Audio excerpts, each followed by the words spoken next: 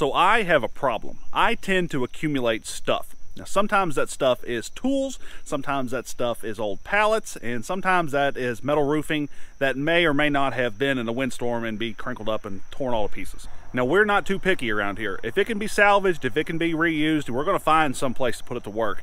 In the meantime though, the only thing I hate more than mowing around stuff in the yard is weed eating around it. So we're going to, I don't know, take a few of these different things, combine them together, try and make something useful in the meantime, and we'll see what else we can get done. This right here is the metal roofing in question, and as you can see, it's certainly imperfect. It's a little worse for the wear. I had a friend of mine who posted on Facebook. He was trying to get rid of it, contemplating hauling off to the scrapyard, but if anybody wanted to do something with it, you know, hey, come get it. And of course I chimed in and said, me, we can do something with it. And we've got a couple ideas we're kicking around. Maybe a run-in goat shelter for out in the field. I don't know, maybe another chicken tractor or pieces of a chicken tractor. The chicken tractor that we built before, man, the roofing on it was rusted. It was full of holes. It had been used. Half of it had been buried for a long time. But we're not too picky if we can find a way to make it work. Free is free, after all. There are certainly occasions when it's appropriate to buy new stuff or buy, you know, like buy used stuff that's not in terrible shape. But for a lot of the things that we do around here, there's no reason to buy brand new top-notch stuff for, you know, if it's just going to live in the field and it's not a barn or a workshop or something that needs to really keep things out of the weather.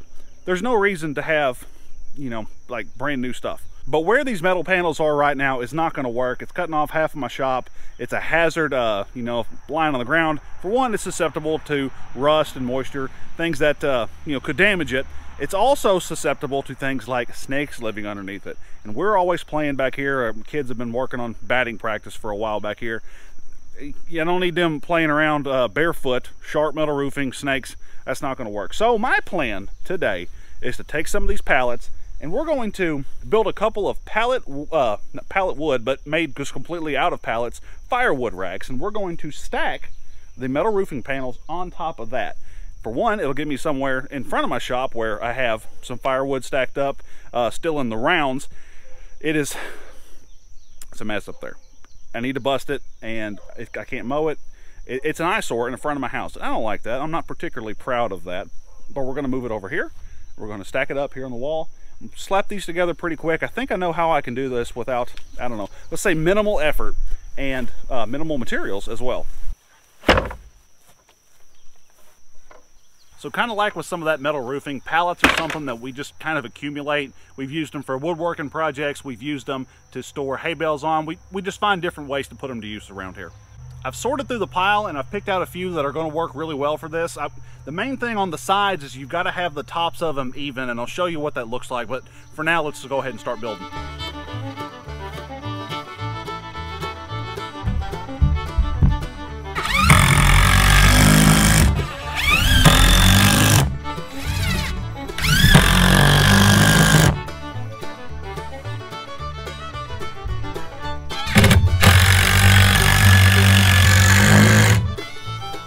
The last thing I'm going to do to brace this on the back, I'm going to scrap piece of OSB. This is left over from our chicken brooder project. We're just going to anchor this in along the top of these boards here.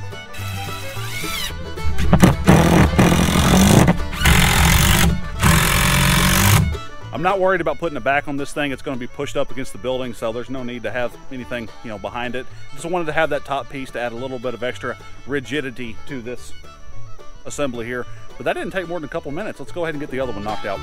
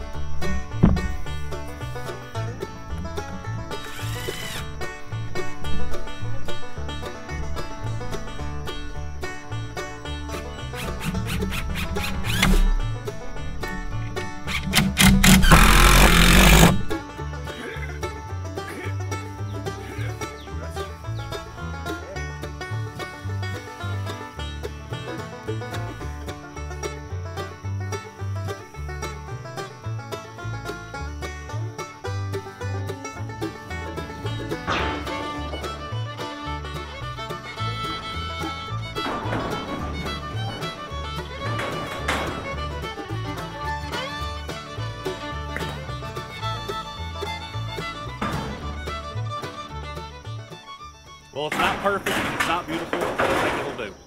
You know, before I go any further with this, I think I'm going to go ahead and take a sheet metal screw and tie that bottom piece of metal to the top of the firewood racks. Now, eventually when we go to use that piece of metal, and no telling how long it takes for us to get to that point, but one of these days we will use it, we'll have to take that screw out. But in the meantime, it'll really lock in the top of these things to prevent more of that, you know, racketing, falling down thing that could happen. So I think we're going to go ahead and do that before I get too much further along. That screw right there was already in that sheet, so look at me, I saved the dime.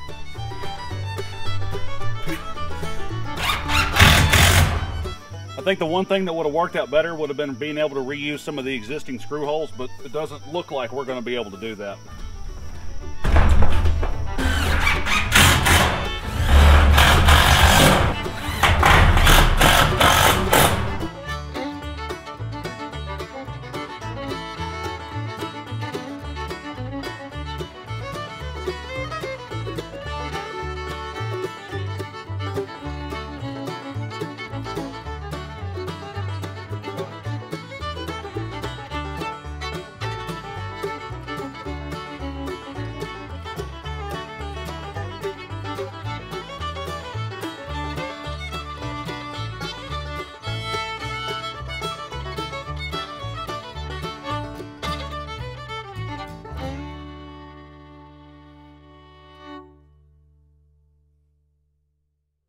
All right, I'm really happy with how this turned out.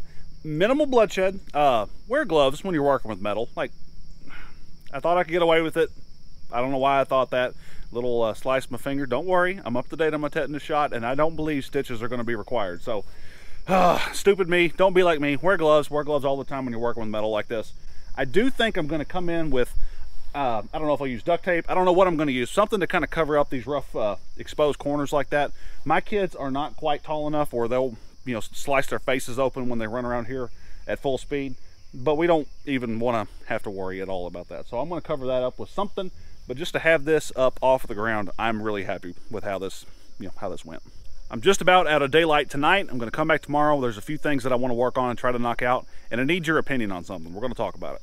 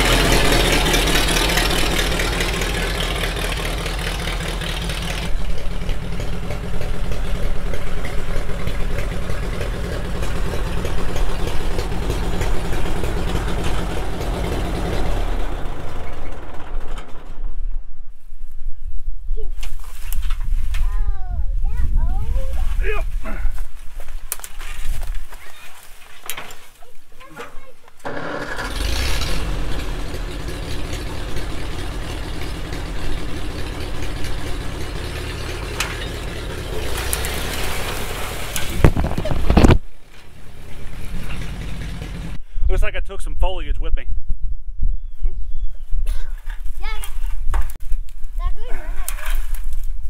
So Reagan, on a scale of 1 to 10, how much do you dislike privet? That tree. 11. I can't stand this stuff. It just grows everywhere. It's the worst, and I don't like it. So the more I can get rid of this, the better.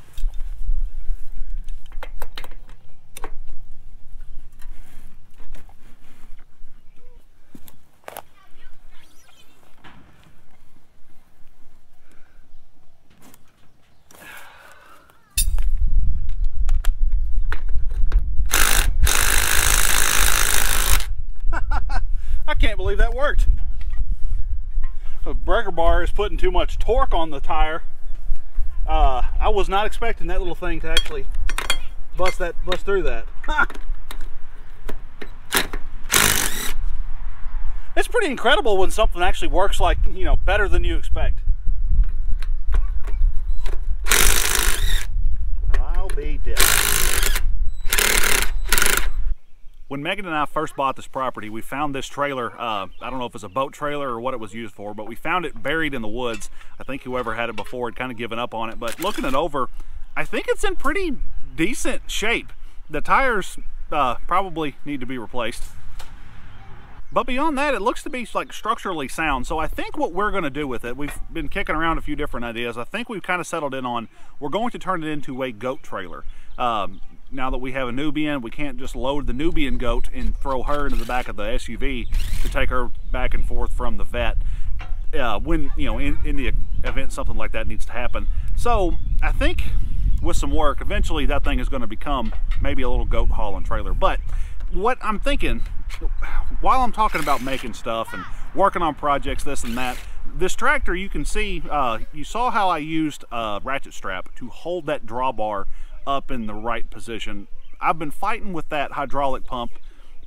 I've been fighting with the idea of the hydraulic pump and the lift and everything in that for a while. I haven't been fighting with it too much because I haven't been working on it. And part of my hang up with that, I don't know how I want to film that, because I've got to record it. Everything I do, if we're going to have content, here's a little inside baseball.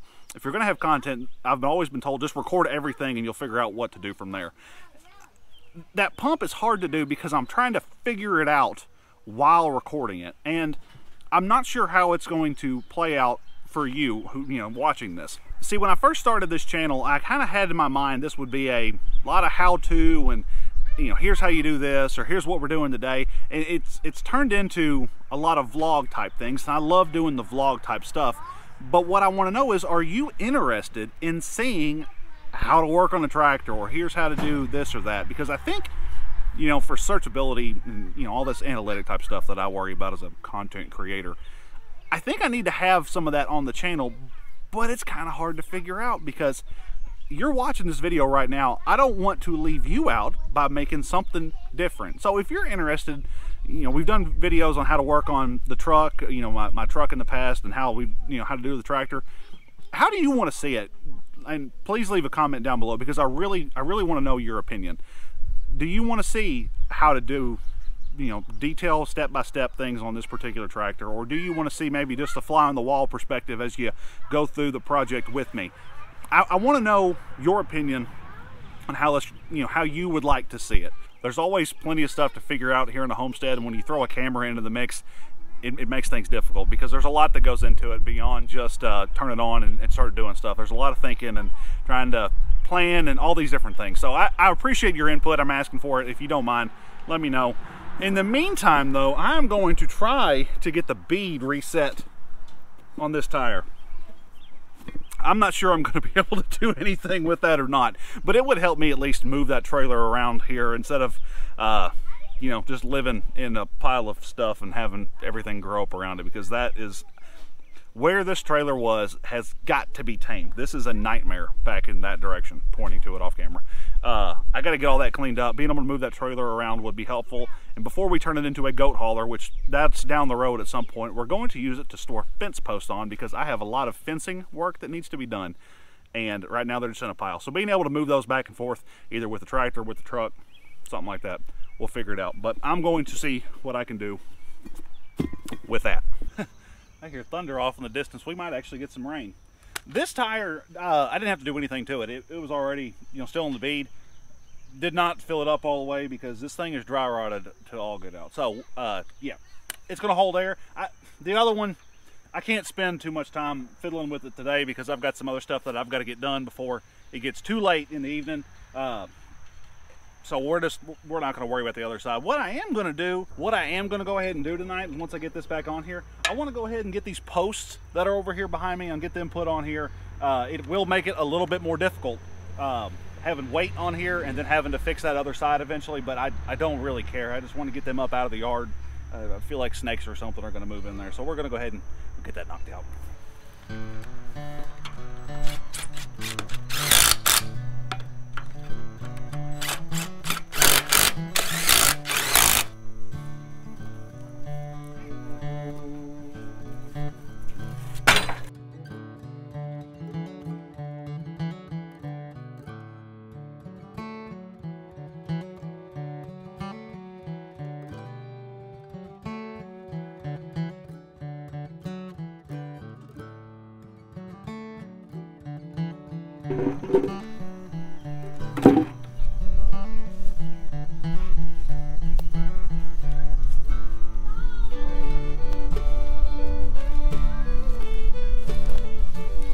Well, the kids have already moved in and made this little assembly their new clubhouse.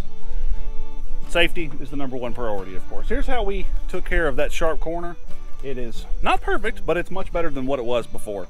Nothing a little duct tape can't handle, right? So I appreciate you guys coming along with me this weekend as we just try and get some stuff done around here. We do have some exciting things coming up. We still owe you a goat kidding season recap, so be sure to stay tuned for that. We got all kinds of exciting new stuff coming along soon, and I really just appreciate you guys being here. Thank you so much for watching the GWP Homestead. My name's Reagan. We'll see y'all soon.